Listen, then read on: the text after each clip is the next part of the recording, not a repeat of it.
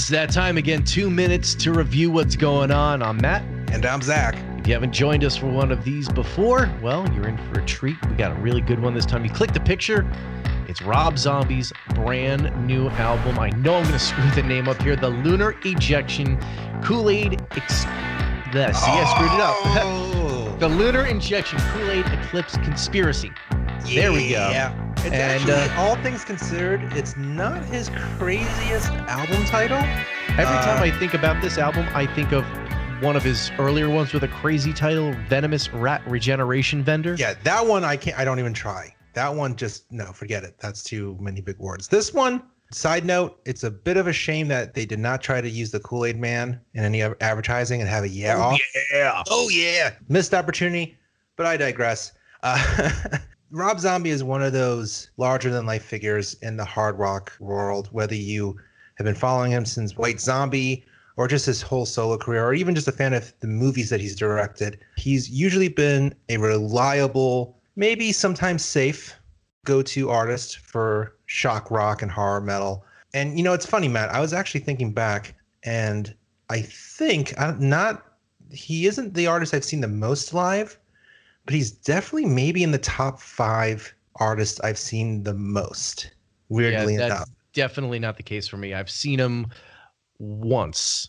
Only once? Only once. And I'm trying to even remember who I saw him with. It was a big tour. It was him co-headlining with somebody. Probably but I don't remember who. No, because I don't think it was Korn. Maybe. I don't know, but it was a while ago. It was from a time when you can sit next to somebody who you didn't know in a field and drink a beer and watch a live show.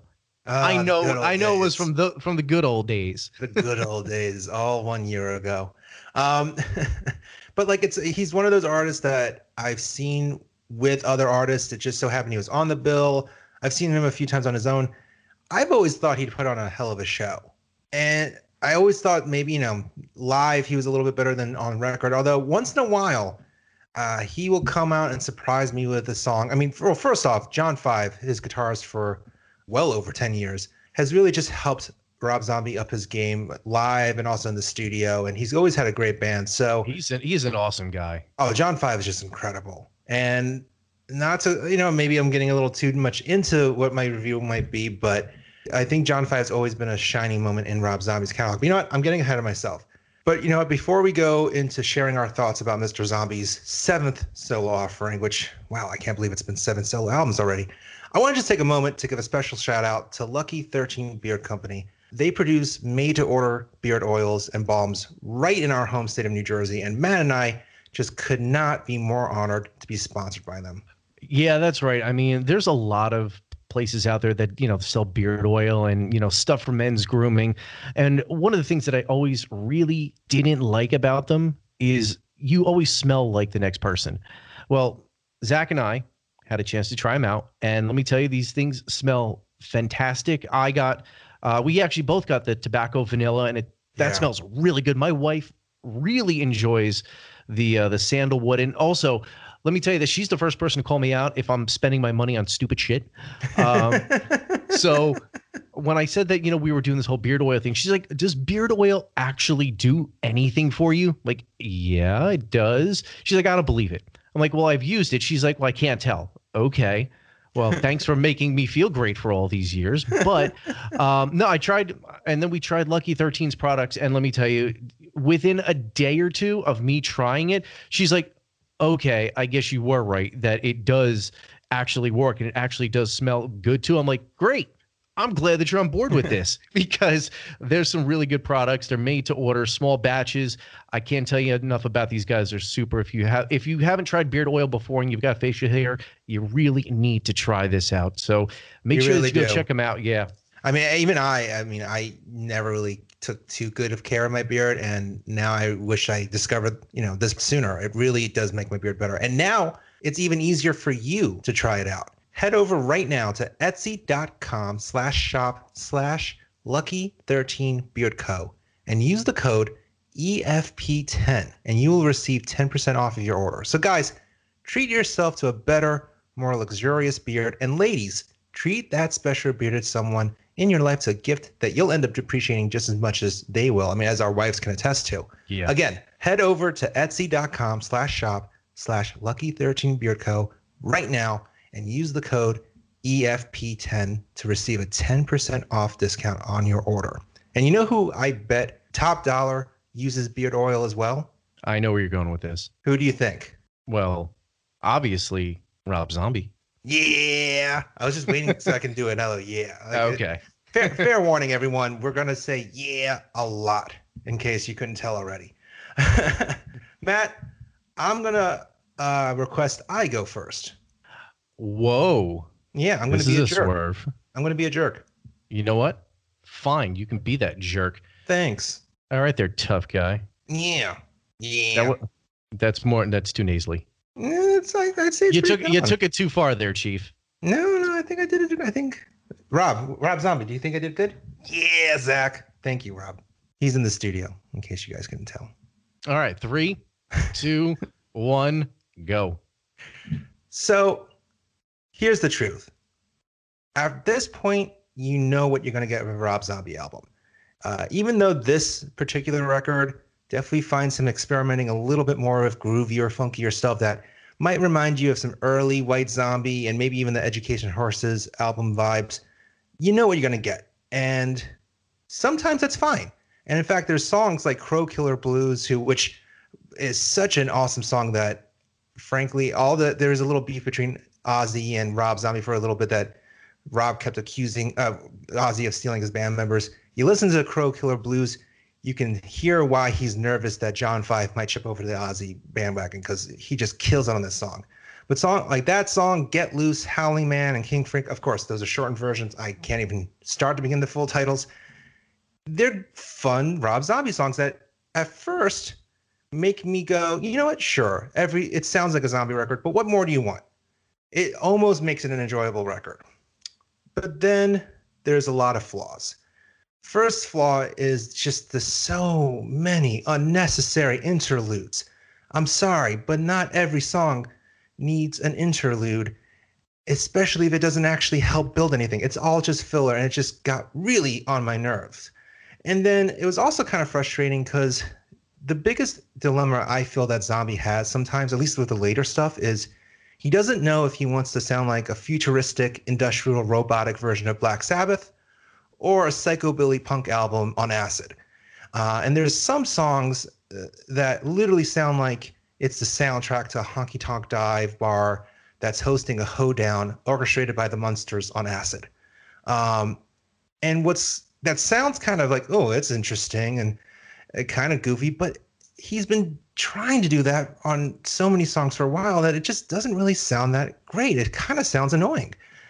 Again, there's moments where John Five really steps up and makes it a little bit interesting, but it's just overall, while I know not to expect much from Rob Zombie, it's still a little disappointing because there's moments of just glimmers of hope that, oh, maybe they're onto something, and it just still somehow falls flat.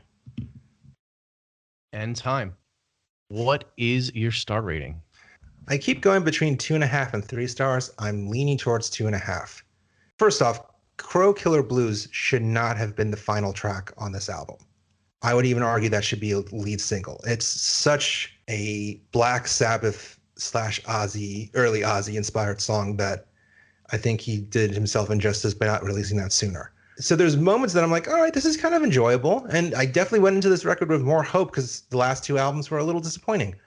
But man, those interludes just really dragged the whole album out and just made it a chore to listen to. So I'm going with 2.5 stars. Okay. As I know that sounds like a diss to this album, but literally, if it wasn't for those interludes, I could be convinced of a 3-star review. So Matt, are you ready? Am I ready? I suppose I could be persuaded into being ready. Can I get a yeah? If I do it, it's going to sound more like James Hetfield than Rob Zombie. I mean, does it? So here's the key: do a James Hetfield, yeah, but like unenthusiastic. Yeah. No, you see, yeah, you accused me of being nasally. You gotta be. You know what? We've already gone too far. Yeah, way too far. 3, 2, 1, go. So let me start off by saying this. Even the titles of Rob Zombie's latest albums make me not want to talk about them, because then I have to say this title and remember it over and over and over again. I mean, comparing this album to the last couple ones, The Electric Warlock, Acid Witch, Satanic Orgy, Celebration Dispenser, and Venomous Rat Regeneration Vendor, yeah, they make me not want to talk about them. But this album really does feel like, to me, that this is the most accessible Rob Zombie has been in a while. It's not saying a lot, because, well, like Zach did mention, that the album does kind of fall flat in areas. What makes me like this album is it is kind of harkening back to those early Rob Zombie solo albums, like Hellbilly Deluxe in there. And, it just kind of feels like he's getting back into what made Rob Zombie enjoyable in the first place when he first went solo. Now, a couple of other things that I really enjoyed about the album before I go into everything else. I enjoyed that it encourages you to listen to it at a loud volume. The production sounds great. And to turn it up and hear all of the little nuances and details that are going on, it makes it a really good, loud listening album if you're looking for something like that. Songs like The Triumph of King Freak, The Ballad of Sleazy Rider, I love that one. And then the groove and the feel on Boom, Boom, Boom. I mean, you know what Rob Zombie's music is all about, right? It's just goth stripper music to like a B horror film. That's really all that his music is, and has been for a while. But that's what you love about Rob Zombie as well, because he is one of those guys who that this is going to be a particular style of album, almost kind of like that Catch-22 with AC/DC. You know what you're getting, but they should try to expand. But then once they expand, you want them to come back. But then he does try something a little bit different on 18th Century Cannibals, Excitable Morlocks, and other one-way tickets on the Ghost Train, because it sounds like a country song. And yeah, it's a country song, but it's Rob Zombie's country song. So it is kind of interesting. But then, like Zach alluded to, there's so many interludes. You don't need a 17-song album, 41 minutes, that has half of the album as interludes. Just play the music. It would have been so much more enjoyable that way. And to be completely honest, what's wrong with throwing in another Hellbilly Deluxe style hit? Just do it. Bring yourself back. Because at this point, if he keeps going down the hole he's going down with these albums being mediocre, I can see, Rob Zombie really kind of falling out of favor with a lot of metalheads. And time. What's your star ranking? We're going to give it a 3-star. Like I said, it's been the most accessible that he's been. I feel like on some of the other albums that he's put out recently, the ones with the other two really long names that I'm not going to say again, that he's really just trying to shock. Like the big single off of the what the hell is the name of we're going to say The Electric Warlock.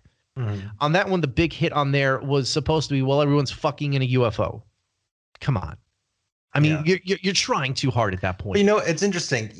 All the songs that you named as like highlights, like the country inspired ones, I actually didn't like, and not because it was country. To me, it felt like Zombie trying too hard to be different. I don't think so, because if Zombie was trying too hard to be different, I will liken this to, and not many people know this, that Metallica, when they did a country song, that felt like they were trying too hard to be something completely different, just as shock value. This was Rob Zombie goes to the country and wants to make a country song, and that's what we got. I'm not saying it's the greatest Rob Zombie song, but I'm saying that it's a Rob Zombie country song that I can actually give some respect to, because he didn't just conform to trying to be country. He did his style of country, which, once again, I may not ultimately enjoy it. Somebody may, who's a huge Rob Zombie fan, and good on them for liking it, because it's him just being true to who he is with trying something very different. And I could see that being in a B horror movie with a country style setting with, a guy with an overly large handlebar mustache with a girl all tied up, putting her on the train tracks, that style. I will say this. I know that my 2.5-star ranking would make you think otherwise. I do agree that this is the most enjoyable Rob Zombie album in a long time. I actually, maybe that doesn't mean much though, because I actually really enjoyed Hellbilly Deluxe 2, the sequel that came out in 2010-ish. So maybe my opinion doesn't matter too much, but I actually still stand by that album had some really good songs. It did. I'm not going to lie either. It did have its moments. I mean, when you title something Hellbilly Deluxe, and we're going off on a tangent here, but when you title something Hellbilly Deluxe, you're really setting yourself up for either a major win or a major fail, because let's face it, that's the album that broke him into being a legitimate solo act. 9 out of 10 times, a sequel to an album never works out. Oh, absolutely. Never works out. Absolutely. I couldn't even tell you an example. I'm sure if I thought really hard, but you know what? It doesn't matter. Who cares what we think, right? Just because you clicked on the episode that's called a review and you wanted to hear two people talk about the review, it doesn't matter. What matters is who gave the longest review in under 2 minutes. Yeah. Yeah. I can't do it. Yeah. If you practice, maybe you could. Anyway, Matt. Zach. What was my score? Your time came in at a balmy 2 minutes and 21 seconds. No. Well, guess what, Matt? You think you did better? I think I stayed under 2 minutes and 21 seconds, but I went over 2 minutes. You definitely went over 2 minutes, and you did not stay under my time either. You came in at 2 minutes and 42 seconds. That's okay. So neither of us won. Neither of us won. It's sad. But you know who did win? Rob Zombie, because he's probably going to do decent album sales. Yeah, probably. One thing I want to say before we sign off, that we didn't mention, this album was years in the works, and it was actually finished before the pandemic started, essentially. And they've been sitting on it for a while because they were hoping that maybe they can tour behind it. And the reason why I bring that up is because when we were talking about the Foo Fighters album, Medicine at Midnight, we both were saying how it just sounded so stale. And for an album that they sat on for a while, you can tell that like they hadn't touched it or really didn't put a lot of effort into this. If they had said, oh, we worked on this for a while, even during the pandemic, you can tell that a lot of work went into this album. Like you said, the album is really well produced, and Zeus, he's done a lot of awesome metal records. He produced this. So I think that just speaks volumes that this is an album that has pretty much been in the can now for well over a year. In fact, I think they finished it in 2019 even. And yet it still sounds fresh. I think that speaks volumes too. Yeah. Well, as fresh as a Rob Zombie album can sound, because let's be real, Rob Zombie should not sound all that clean and fresh. It's a zombie. Pretty much. Yeah. You said it all. Well, thank you. I appreciate that. Do you agree, though? Do you think we're way off on our opinions on the lunar injection Kool-Aid Eclipse conspiracy? Did I just say that out loud so that I can beat Matt at actually being able to pronounce it correctly my first try? Yeah, maybe I did. Did you have a favorite song off of it? Let us know on Facebook, Instagram, Twitter, at Epic Footnote. And once again, thank you so much to our sponsor, Lucky 13 Beard Co. Again, go to etsy.com/shop/Lucky13Beard Co. and use the code EFP10 to receive 10% off of your order. Thanks so much for listening, and we hope you join us again soon. Yeah. Still sounds Hatfield.